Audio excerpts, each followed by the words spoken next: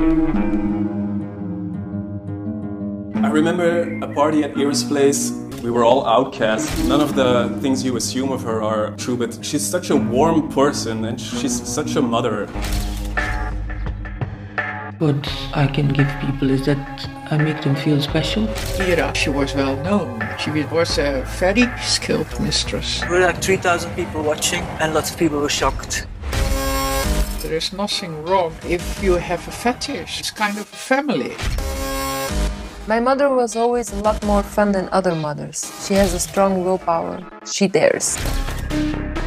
For me, it's more like a creative job. And work was work, had nothing to do with sex. You were entering really in another world. Already 11 years that I've been doing this, never had anything happen. A moment when you face that, you cannot really believe what's happening because it all seems so unreal. The whole media jumped on the story. And I was not allowed to speak about what really happened. It was the headline, Dominatrix sentenced for murder. The reporters keep coming and take photographs. Everything has to be investigated. She could be punished for years or she could go free. Wow, this is really... I cannot speak a word. That somebody who's known the depths of pain has the capacity to bring healing to the wounded.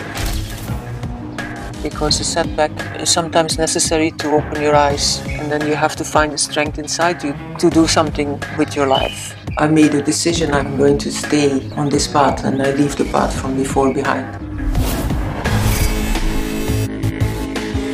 In a way, I think having sex with people f***s it up.